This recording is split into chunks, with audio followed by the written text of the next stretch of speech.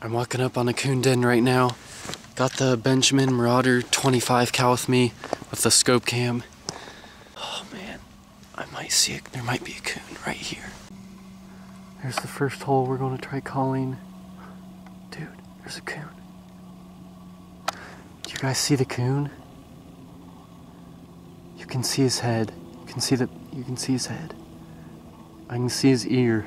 Every time, like, when I drive by this, there's always a coon that's sticking his head out there watching me, so yeah, he's there right now, so we might be able to get him. I don't even know if we're gonna have to call on this tree. I might just walk over there and shoot the coon, climb up the tree and pull him out, so let's see if we can get him.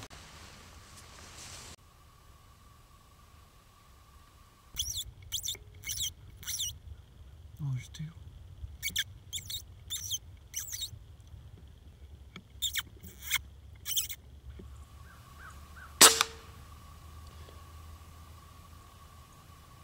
Just dropped one. See if we can get both. Yeah, that's what coons do. They flop around. Just dropped my first daytime raccoon ever. Well, I've shot raccoons in the day before, but not like this, out of a den, but there's a double up there. There's still another one in that hole. There's another entrance to the hole, like on the other side of the tree a little bit. We'll walk over there, see if we can see anything.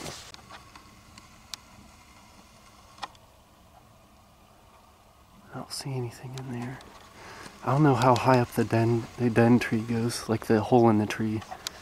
It might go up pretty far and he may have just climbed up in there. Alright, so I'm gonna turn the call on. We'll see if we can get that coon to come back out. Whew, man, I don't know. We might just be getting a single out of here, but that's fine with me. First den tree of the day, we already got one down, so that's awesome. I didn't even turn the call on. I just looked right back up there. I can see the other raccoon sticking his head out, so we're gonna try to take the shot. This has to be a perfect shot. Dead. He is dead. Let's go, man. Double on raccoons out of one den. Oh my gosh, that was awesome. Whoa, there he goes. He flopped right out of there.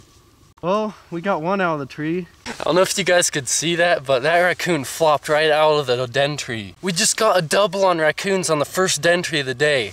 All right, we'll go get the one that fell out of the tree real quick. Here's coon number one. Well, actually, this is the second one we shot, but first one we're recovering. That shot is so perfect, right on the forehead.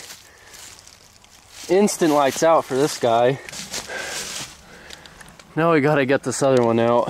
All right, so there's actually an old tree stand up here. So I got a pretty easy way to get up here at first. I don't know what I'm gonna do for the rest of the way, but we'll figure it out. Man, there's all kinds of coon poop up here. I think it's right up here. So we might be able to get up there. I'm just gonna turn the camera off so I don't fall and die. All right, I'll see you guys when we get up there. Watch there be like a third raccoon in here that I didn't see. Yep, there's number one. Oh, this is scary. I'm pretty high. Well, I guess I'm only like 15 foot, but okay, let's see if I can do this. Yeah, there's no other coons in there that I see. Yeah, this guy. Yeah. Okay, we'll just drop him. All right, let's get out of here. All right, here's the first one we killed. It looks bigger. I'm guessing there was a boar and a female. I'm pretty sure that was a female, the second one. Two females. Huh. That's kind of odd. Let's see where this first one took a shot. Pretty much the exact same spot the other one hit. Right there, a little bit to the left. I don't know why that is. I was moving a little bit. Perfect instant kills on both these coons. That's a big female though. Oh my goodness. It's almost a 20-pounder. All right.